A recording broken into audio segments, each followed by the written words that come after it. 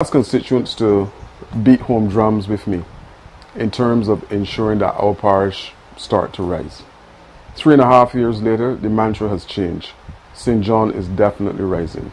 In addition to that, home drums are still beating because these home drums were beaten from 2018.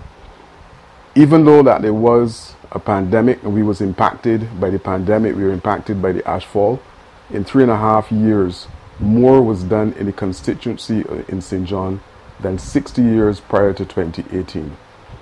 Infrastructural work has been done in several communities within the constituency. Households have been impacted in terms of jobs. Households have been impacted in terms of pit toilets being moved from that into waterborne facilities. Am I finished? Of course not. There's still a lot to be done on this political journey.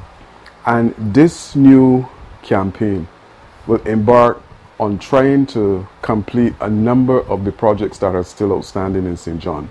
I have roads to be fixed. I have a couple of pit toilets that are still to be replaced.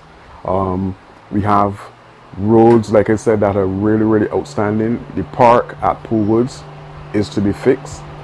The old polyclinic is still to be converted into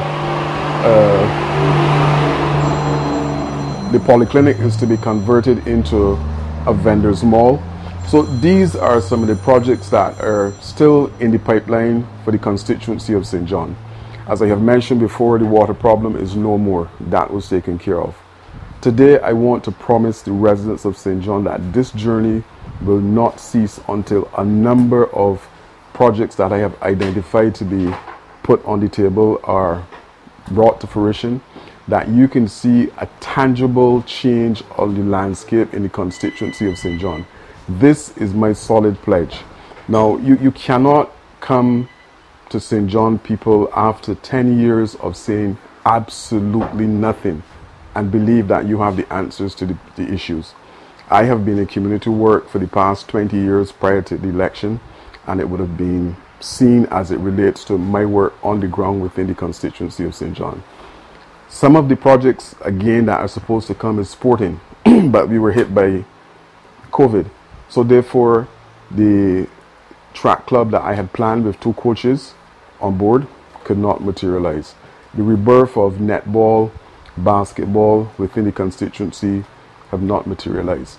But these things will happen because I believe that the young people in St. John deserve a better chance at everything that is available on the landscape in Barbados. Government in 2018, 2019 would have again made university education free. Persons from in St. John would have benefited from that.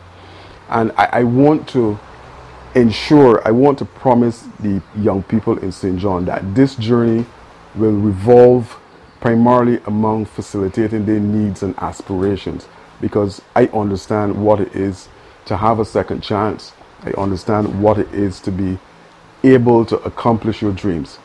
At the same time, I am not by any means whatsoever omitting the senior citizens within the constituency of St. John.